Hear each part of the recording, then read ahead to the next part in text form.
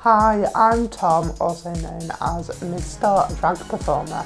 Drag to me is being whoever you want to be. It's creating a persona, being the centre of attention, making people excited, making people's day. It's a lot to make someone else happy. I take a lot of inspiration from the voguing scene in the 80s and 90s in New York. Obviously RuPaul is a huge inspiration, making a huge platform for all of us queens. Becoming a star is a process. If I'm in a rush for a gig, it'll take me 45 minutes to do my makeup and then probably another half an hour to get dressed and put the body on, the heels, the wig.